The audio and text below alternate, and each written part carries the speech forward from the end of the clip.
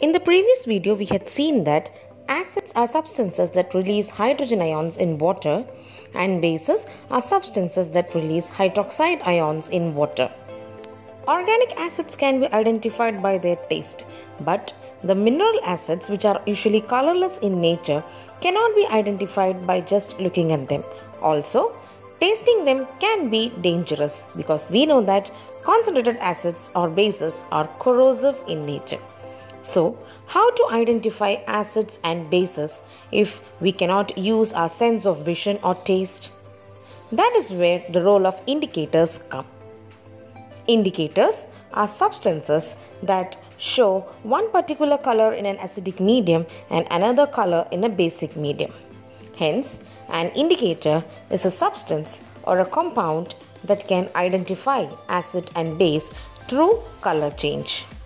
Some common types of indicators are natural indicators, synthetic indicator, olfactory indicators, and universal indicator.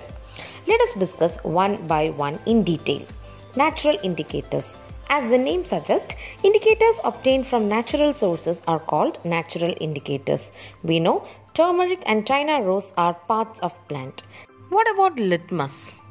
Let's look. Litmus is a very common acid-base indicator used in school laboratories for experiments.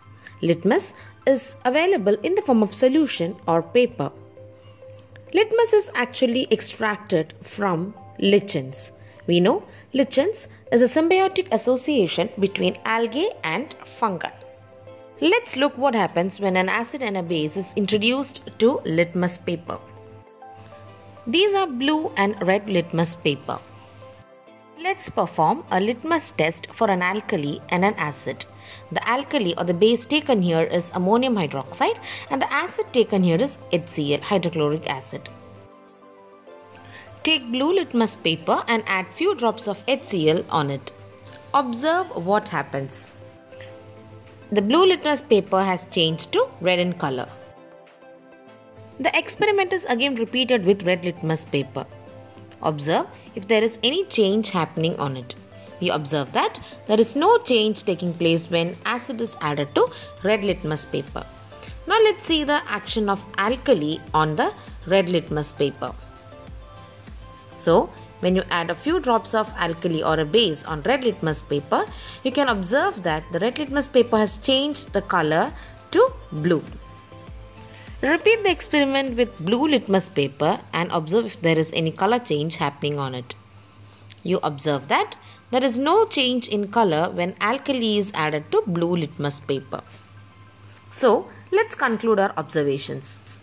So, acids change blue litmus to red and bases change red litmus to blue. The next indicator that we are going to discuss is turmeric. You might have seen that the spot of turmeric or gravy on cloth becomes red when soap is applied on it. This is because turmeric acts as an indicator of base in soap. Turmeric turns brick red color in basic solution but remains yellow in acidic solution. Another natural indicator is the China rose indicator. China rose indicators are very easy to make. Put some petals of red hibiscus in hot boiling water. Keep it sometime so that the color of the red petals get infused in water. Your China rose indicator is ready. China rose indicator gives a pink or magenta color for acidic solutions and green color in basic solutions. Red cabbage is also a natural indicator which shows different color in acidic, basic and neutral medium. Synthetic indicators. Indicators which are synthesized in laboratory are known as synthetic indicators. The most common synthetic indicators used in laboratories for school experiments are phenolphthalein, methyl orange and methyl red. Phenolphthalein is a colorless indicator. When added to acid, phenolphthalein remains colorless in acidic and neutral solutions, whereas phenolphthalein turns to bright pink in color in basic solution.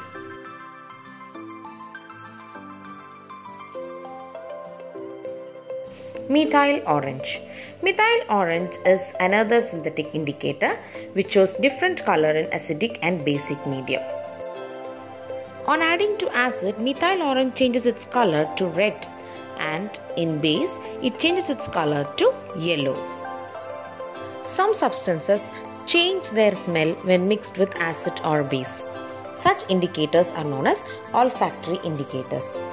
Olfactory indicators identify acids and bases through the change in the smell. Onion, vanilla, clove are examples of olfactory indicators.